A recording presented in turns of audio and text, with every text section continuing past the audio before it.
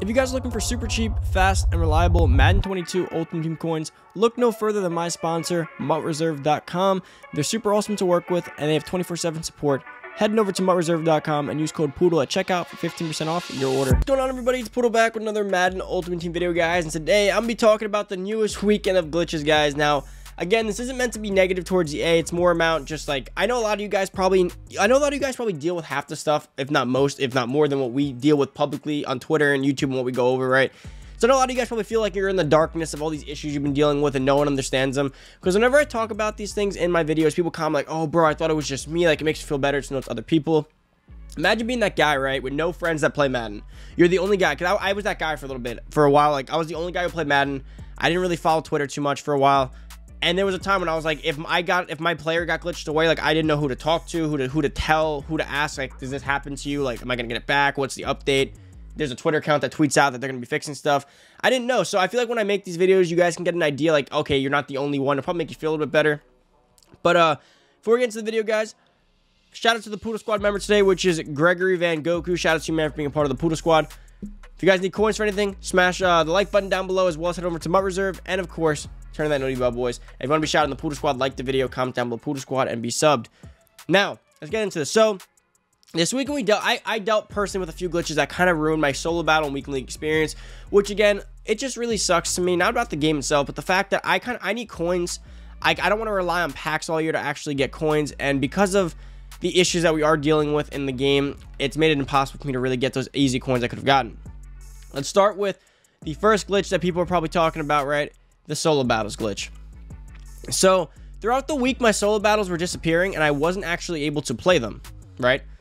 But that wasn't the first glitch. The first glitch is my Xbox kept turning off. So I was top 100 in the world, doing really good, right?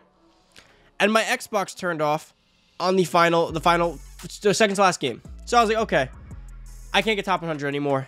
That sucks. I was so upset, but I was like, you know what? I still want my solo battle wins. I still want to get at least legend, right, or something, or ultimate, whatever it's called. I won solo battles again. My Xbox turned off again. And then I was like, now I can't. I won't even be able to get that because I'm gonna at least turn off 2 more times after that, right? So I was upset. I stopped playing. I came back Wednesday, Thursday. I was like, okay, let me just knock these out. I still need the wins. I went back in. My solo battles weren't there. Like, I would click into solo battles, and it pretty much showed me just the leaderboard. Like, the week was over, and I was like, huh, that's weird. Maybe they're not refreshed or whatever, but they should have been because it was already Wednesday, Thursday, I think. And I was like, huh, that's funny. Whatever. I let it be. I came back inside. I'm like, okay, I really got these things done. They were gone again. I was like, okay, so I don't know what to do.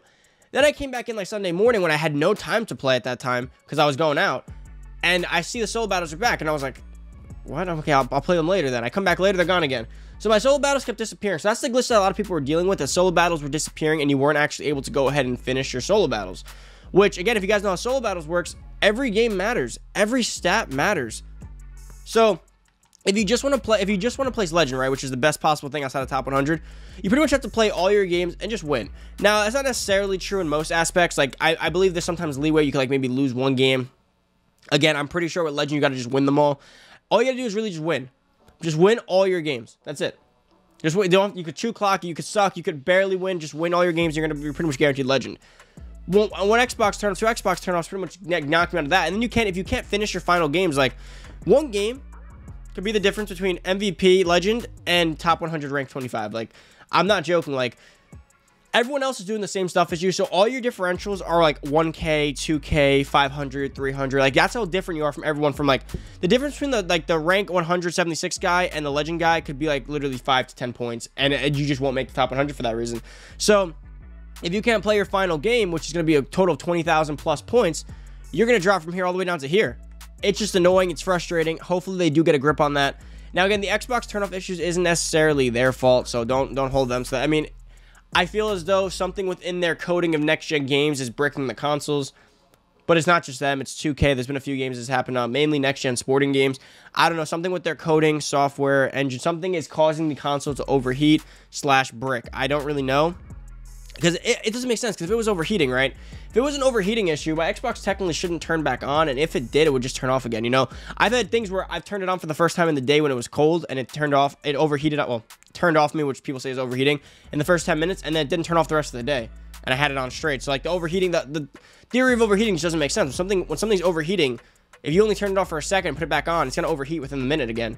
So that theory isn't making too much sense to me. But something with next-gen games is just bricking the consoles, and I don't know what it is. It doesn't happen to everyone, but it happens to me, and it's really frustrating. I shouldn't have... I tried really hard to get a day one, like a day one console, and I guess this is what I have to deal with now. It's right over here, by the way, if you keep wondering why I'm looking over here. But yeah, it's kind of frustrating. And then the second one was Weekend League. My Weekend League was destroyed too.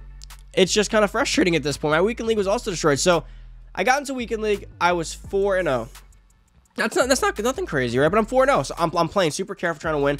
I come into game 5. I'm up like 21 to like maybe 14. If you know how this game works this year, if you're up 21-14, you won the game. So you have the ball in your hand. You just chew clock. Weekend League was weird. I was playing like a Mod Bradshaw in that Super Bowl. I was going down at the 1. Like I was trying to fall into the end zone. I was killing time at the end zone. I was chewing clock. It was really weird. Never had to play like that before. But I had the ball in like the third quarter. I was just going to chew the rest of the half out. It's really easy to just chew it out with the way defense is right now. And my Xbox turned off. So I'm pissed because that would have been 5-0. Not to mention, now that I'm not a pro player, right? I'm good. I'm above average, but I'm not a pro player. So I'm going to naturally lose probably 5 to 7 games, right? I'm going to probably naturally lose that many games. So now, on top of losing those many games, that doesn't also account for the games I'm going to turn off now. So I know I'm going to verse some good players, some better players. I mean, I'm going to get probably unlucky in a game or two. So I'm going to lose at least 5 to 7 games. So that leaves me with a maximum win ceiling of 18 wins. Now my Xbox turns off. So now I count 8 losses, because I'm going to probably lose at least 7 games. So now I get an 8 because that was one of my wins. Next game, I load right back up. I'm like, okay, well, usually when it turns off, I'm usually pretty good. Also, it was Saturday. Like, I got to get going. Like, I got 25 games to play. I can't be messing around. I load in again, and what happens? It turns off literally instantly, right as we're loading into the game. So now I'm 4-2. Now I'm pissed. So I give it like 30 minutes. I let it cool down because I don't think it's overheating, but I did it anyway. I went to the bathroom. I got some food real quick. I came back. I load up again. Second quarter, I'm up 14-7 or 14-0. I don't know, but I was up, and I was like, okay, let's get through this game. Like, I'm not gonna get top 100 anymore. That's done. You can't afford to lose 2 free games to get top 100. It was over. So I was like, let me go. Second quarter, turns off again. That's 3 now. Okay. I stopped playing. I come back Sunday, and I played 2 more games, and those turned off too. I was now 5. I was like, and I think I won 1 in between. I was like 5-5, and or if I was either 5-5 or 4-5, I don't remember.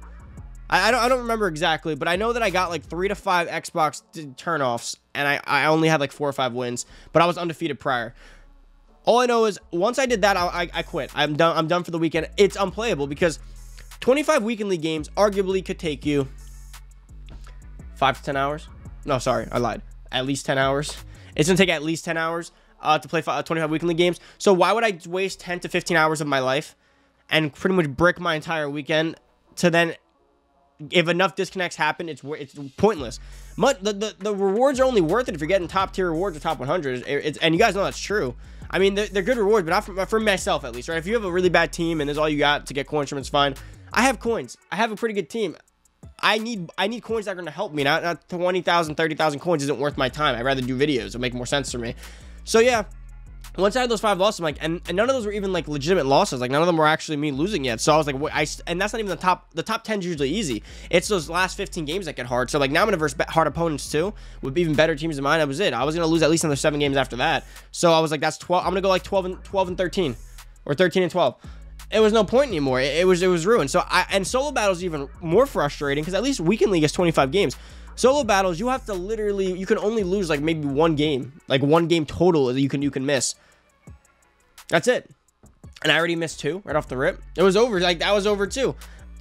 I can't fathom playing solo, like literally full game solo challenges where I make them 40 minutes long trying to grind out stats and then getting disconnected in halfway through. I can't. I don't know if it's an Xbox problem. I don't know if it's that, but the glitch as far as EA goes is the solo battles disappearing. That was their problem. Everything else, I'm not sure what's their problem. I just know that was their problem. But guys, that's pretty much it for the video.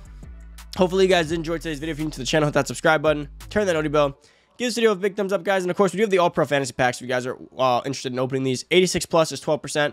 That's actually not that bad for a $50 bundle. I'm not really sure. It's not bad. It really isn't. Pretty good odds. But yeah, hopefully you guys did enjoy. If you're new to the channel, hit that subscribe button, turn that noty bell. Need coins, heading over to Mount Reserve, use code Poodle. Thank you for watching. I'm out. Peace.